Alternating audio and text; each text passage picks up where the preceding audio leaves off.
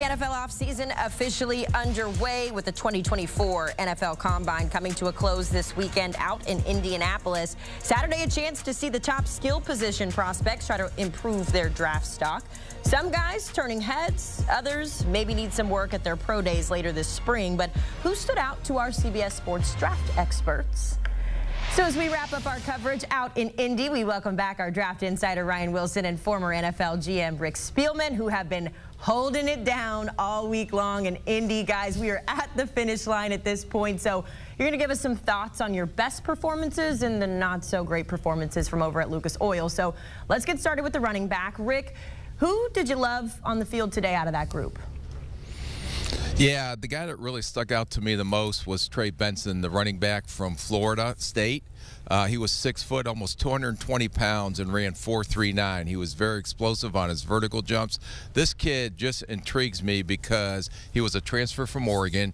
He blew his knee out, maybe the worst knee injury I've seen since Teddy Bridgewater, and he comes back and runs a 4.39 and has a great season for the Florida State Seminoles. So this kid has overcome a lot. You see the speed in the open field, and that showed up today when he ran the 40-yard dash. So the medical's cleared there, Rick. Are you at all concerned about that if you're going to take him, let's say, in the second round? Not after I see what he did here and what he did on tape. Yeah, no, he went absolutely bonkers today, and obviously that bookended a great season. For me, I'm going to go with Ray Davis out of Kentucky, and he ran for over 1,000 yards there. He ran for over 1,000 yards at Vanderbilt. He ran a 4.52, and that is plenty fast. I think he plays faster than that. He can make guys miss in the hole, and obviously he's going to make guys miss in space and then outrun them to the end zone. He was the spark plug for that offense at Kentucky. Had the great season, had the great Senior Bowl, and then followed it up with the great performance here in Indianapolis. And also a fantastic story, Rick. He lived in a foster home, and he overcame so much just to get to this point. And you appreciate young men having an opportunity to show themselves after overcoming some serious circumstances. When you're talking to guys like that in the interview process, I would imagine there's very few things you think they can't overcome when they've had to overcome so much already. Yeah, no, it's an incredible story about him sacrificing, him staying in a homeless shelter so his brother and sister can get to a foster care system and get in a foster home. So this kid has sacrificed all his life. And when you hear stories like that, and that kid overcoming everything he had to overcome, it's just a phenomenal story, and that's why when you draft a guy like this, you don't bet against him. Yeah, remember, too, he had that standout performance against Florida earlier this year where he had 280 yards and 3 touchdowns, along with a 9-yard receiving score as well. So he's definitely going to be a problem at the next level. Now, on the other side of the coin, guys, for some of the guys, it wasn't their best day. So, Ryan, who's a player who you thought just didn't have the juice during the running back drills on Saturday? And, Rick, this is one of the toughest kids in college football. Dylan Johnson, the running back out of Washington. He ran a 4.68 today. He plays faster than that. And remember the toughness he showed in the championship game against Michigan where he was banged up in that game and they leaned on him. And he tried to do the best he could. He wasn't even close to 100%. But when he is 100%, he's an absolute bulldog. And you can see him move the pile here. I'll just ask you this. Does the 4.68 move the needle in terms of where you had him, or is he still going to be a day 3 guy like you thought before he came into Indy? No, he'll still be a day 3 guy. He may go down on day 3 just because of the 40 time and it's a skill position, but he'll get an opportunity to maybe improve that once he gets to Washington's pro day. What do you think? Who do you have for your guy that you like to see a little more from? Oh, my God. My guy was worse than your guy. No, so Audric Estime, the running back out of Notre Dame, he ran 4.71 today. Now, he's a big, thick back, and if you watched him in the last game of the season against Stanford, he had 4 touchdown runs, over 230 yards rushing. He's what I call a singles double hitter. I thought he got run down in the open field once he got in space, but he's a type of guy that you have to give the ball, and he's going to wear down defenses. And if he gets the ball 15, 20 times a game when he gets to the NFL, that's when he becomes more productive than just giving it 2 or 3 times. So I know he didn't run fast, but he is a really good running back. This may knock him down some draft boards, but a very good football player, but one of those workhorse type backs, instead of those electric guys that come off the bench on the sideline, from the sideline. Yeah, the good news is pro days still happening later this spring, so they will have a chance to make up for it. I do want to mention one other guy before we move on, Cody Schrader out of Missouri, a really great underdog story. Ryan, you were talking about stories. He did pick up a hamstring injury while running the 40, so a tough break for a kid with a lot of potential. We'll keep an eye on that, especially with how the running back market is changing in the NFL. Let's dive into the wide receiver group, gentlemen. This is a stacked group of receivers from teams to choose from, but we're putting a spotlight on one. Rick, I'm emphasizing one player each for you guys. Now, typically the most talked about drill I here. got my list of 10. We have we got 2 hours, right? Because I have a list of 10 guys I kind of want to read my reports on. What's that? My producer is saying we could only do one? We can only do one, Rick. Follow directions. But no, on a more serious note. No, go ahead. Yeah, no, and they're in the process of doing their drills and catching right now, and the quarterbacks are throwing. But Xavier Legette, the receiver from South Carolina, who I was really impressed with during the season, he was a vertical threat. He's 221 pounds and ran a 4.39. Was explosive in all the vertical jumps. This kid's going to be a playmaker at the next level. Some question at 221, could he run that fast? And he proved that today. So his draft stock is going ahead and going up. And I try to go back and look at Deebo Samuel. About the same size, but Deebo ran a 4.48. If this kid can have the same success that Deebo Samuel had, he's going to have a great NFL career. Hey, Haley, fun fact. Guess who threw Xavier Legette the football? Some guy named Spencer Rattler. Just putting that out there for you, Rick. So shout out to Spencer. How can he be a winner? He hasn't done anything yet. He's in the second group tonight. He's a winner in the Ryan Wilson Hall of Fame. As for my guy, Rick, I'm going with Adonai Mitchell, a similar type player in that he's a deep downfield threat. But what I loved about Adonai Mitchell out of Texas was his ability to run the short and intermediate routes. And when we talked about him in the fall, we were amazed at how much wiggle he had for someone that size. Now, he came out, I think his vertical was 39.5 inches.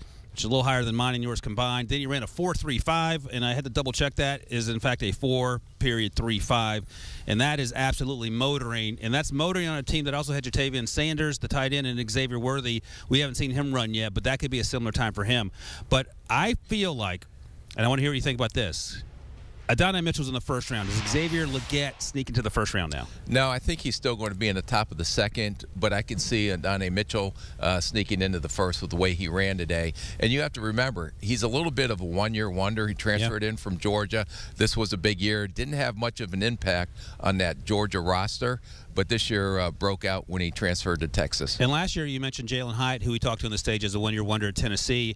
Well, there was some first-round buzz around this time, ended up going in round 3. Is he a better prospect coming out than Jalen Hyatt? Yes, just because of the size, and I know Jalen Hyatt was fast. Yeah. This kid's big and fast. And faster. I believe he ran a 4.4 last year. Jalen Hyatt did. Haley. I wonder if he was wearing Skechers like Rick Spielman is. That may have helped his performance a little bit, where Rick's showing off the drip there. He's making your shoes look bad, Ryan. What's up with that? Let's keep it rolling here. We're going to continue to talk about the wide receivers, specifically a gentleman that did not talk in Indianapolis. That is Marvin Harrison Jr. He also did not work out today. He says he doesn't plan on working out at his pro day because the resume speaks for himself. Now, Rick, we had an opportunity to speak about this earlier in the week, and you had some opinions on Harrison's decision to not speak or to work out. So now that you've seen some of these other guys go out and put on good performances, how are you feeling about Harrison going forward? I just in general, some of these kids that don't work out here, and I may be old school, but you get paid to come here. You're on a job interview, and some of these guys, in my opinion, I think the agents are trying to take over this event. Whether I'm right or wrong, that's my opinion.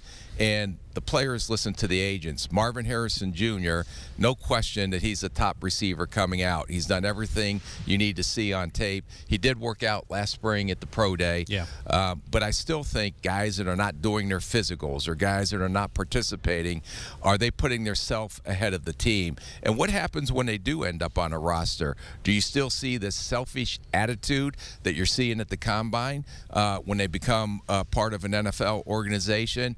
I know Marvin Harrison Jr. is a great kid. I spent some time in the fall with him, but a lot of times these kids are taking advice from people that aren't giving them the the best advice. All right, Rick, I'll ask you again one last time before we pack up here. If you're the Arizona Cardinals at 4, are you taking Marvin Harrison Jr.? He's an exception to the rule. There you go, Haley. Rick, I want to follow up just really quick here, just so that viewers at home can understand, too. When it comes to guys like Marvin Harrison Jr. who do go to the Combine, they don't speak, they don't work out, what is the benefit of them then being there in Indianapolis?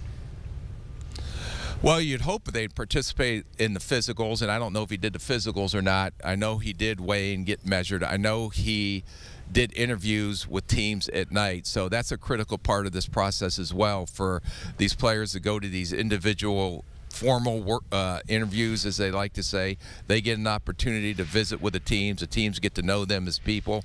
I just don't like, and I understand sometimes if you're hurt you can't participate in everything, but the reason this combine was put together was so all 32 teams can get together, they can all get the medicals on these kids. And the one thing that really you have to think about, what if 3 or 4 years from now one of these kids end up getting traded or he becomes a free agent? We always referred back to the medical that we had at the combine, and then when we bring him in on physicals, just to update that. So you get a baseline on all these kids. That's why the combine was created, and when they start not participating in the most important parts of this combine, then I think it's just absolutely wrong.